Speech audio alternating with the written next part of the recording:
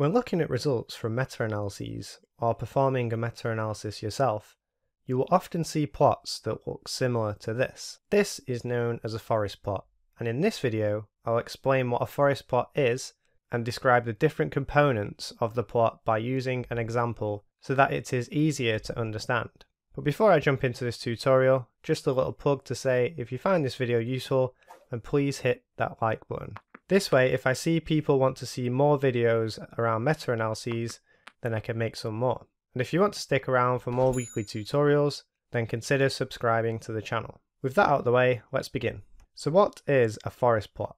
A forest plot is a figure frequently used in meta-analyses which displays the results from a meta-analysis. Here is an example of a forest plot. Specifically, this meta-analysis combined studies that measured the amount of a certain protein in the brains of two groups, Group 1 and Group 2. Now, instead of diving headfirst into the whole plot, let me now remove everything so that I can easily break down the different components. The far left of the table will likely show the study name and year it was published. This is usually the first author's surname. Here, for this example, I just have study 1, 2, 3, etc.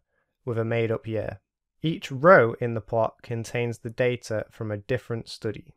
Next to the study name, you will often find more detailed information about that study. For example, I just have information about the number of participants in Group 1 and Group 2 from each of the studies. Now let's focus on the actual plot. This is where the effect sizes from individual studies are shown, usually as a circle or a square. In this example, I have squares, so let me now add the effect size for study 1. But what does this square actually mean? In meta-analyses, there can be different types of effect sizes, such as dichotomous, continuous, or ordinal data. Common examples you will most likely see in meta-analyses are odds ratios, hazard ratios, mean difference, or standardized mean difference. In this example, the effect size is the standardized mean difference. I know this is the case because the label on the axes states standardized mean difference, and the abbreviation SMD is quoted at the top. More specifically, the standardized mean difference in this example is the standardized mean difference between our measure, the concentration of the protein, in the brains of Group 1 and Group 2. For study 1, this value is 0.11.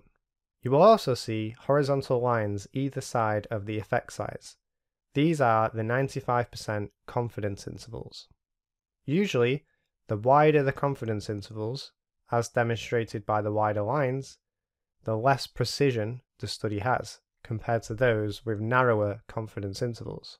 Revealing the 95% confidence intervals for study 1 shows that they range from negative 0.64 to positive 0.87.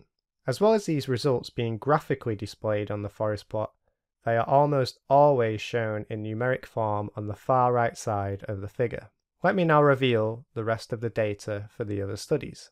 Now, one thought that may come into your head at this point is, why are some of the squares bigger than others? For example, just look at the square for study 4 and how much larger this is than the rest. Well, this is because the size of the square representing each effect size is proportional to its weight in the analysis, and I'll go on to talking about study weights shortly. Since a meta-analysis pools the results of the individual studies, the pooled summary effect and its 95% confidence intervals are shown at the bottom of the plot. In this case, it is a diamond and not a square, with the middle point representing the pooled effect size, and the points either side representing the pooled 95% confidence intervals. Again, these results are also numerically displayed. Another feature you will often see in forest plots is the line of no effect. This is a vertical line, usually dotted, that passes through the position where there is no clear difference between the two experimental groups. For effect sizes based on differences, as is the case in this example, the line of no effect passes through 0. However, when the effect size is a ratio, such as an odds ratio or a hazard ratio, the line of no effect passes through 1. So what is the actual point of this line? It's actually really useful when interpreting the results. If the 95% confidence intervals of the individual studies as well as the pooled result, overlap with the line of no effect, then the results are not significant. In other words, the p-value is greater than 0.05 in this instance. I can easily see that the 95% confidence intervals for studies 1, 3, 4 and 6 cross the line of no effect, so these studies individually were not significant.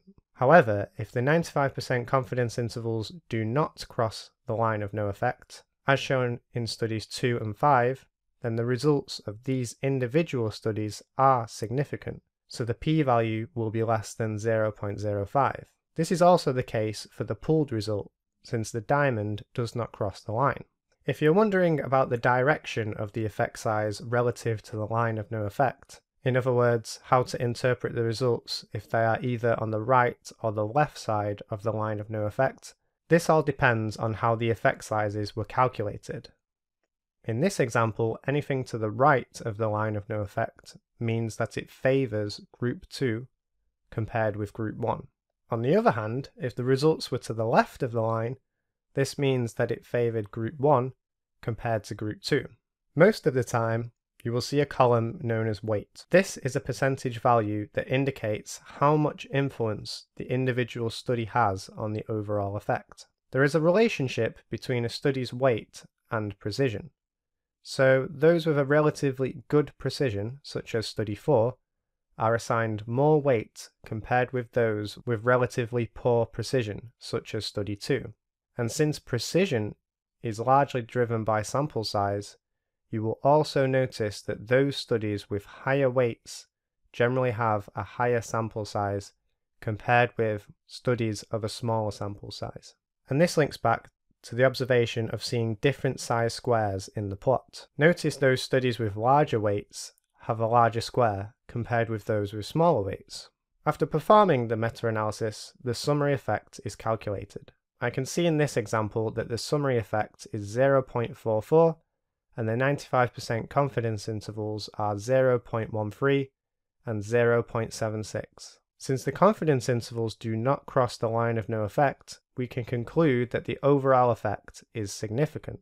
To understand the summary effect more, there are often summary statistics reported. In this example, since the effect sizes are standardized mean difference values, the Z statistic is reported. This value is used to determine the p-value for hypothesis testing. In this case, the p-value is 0.005, which is obviously lower than my alpha level of 0.05. So, the summary effect is statistically significant. Another aspect you should be aware of when interpreting forest plots and meta-analyses results is the model used to determine the summary effect. There are two types of models, a fixed effects model and a random effects model. The difference between the models goes beyond the scope of this video, but essentially they differ in the way they assign weights to the individual studies and ultimately change how the summary effect is calculated. In this example, a random effects model was used, and this is noted in the corner of the plot. If a fixed effects model was used, you would commonly see an abbreviation FE here instead. Let me briefly talk to you about study heterogeneity. Study heterogeneity is another metric of a meta-analysis. Simply put, study heterogeneity is the extent to which effect sizes vary within a meta-analysis. As you can see in this example, the effect sizes don't really vary that much between the studies, since they overlap quite a lot. Sure, they are not perfectly aligned, as we would expect to see some differences given that these are different studies. However, overall, there is little to no study heterogeneity, and this is also reflected in the statistical tests for study heterogeneity, since the p-value is greater than my alpha level of 0.05.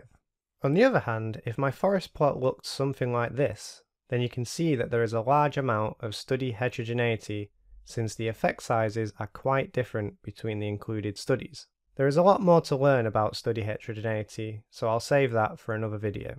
So to wrap up, you can now see that the forest plot is complete again, and you should hopefully by now have a better understanding of what a forest plot is and how to interpret the results. If you found this video useful, please leave a like, it really does help support the channel. If you've got a question, pop it down in the comments below. Also, consider subscribing for more weekly tutorials.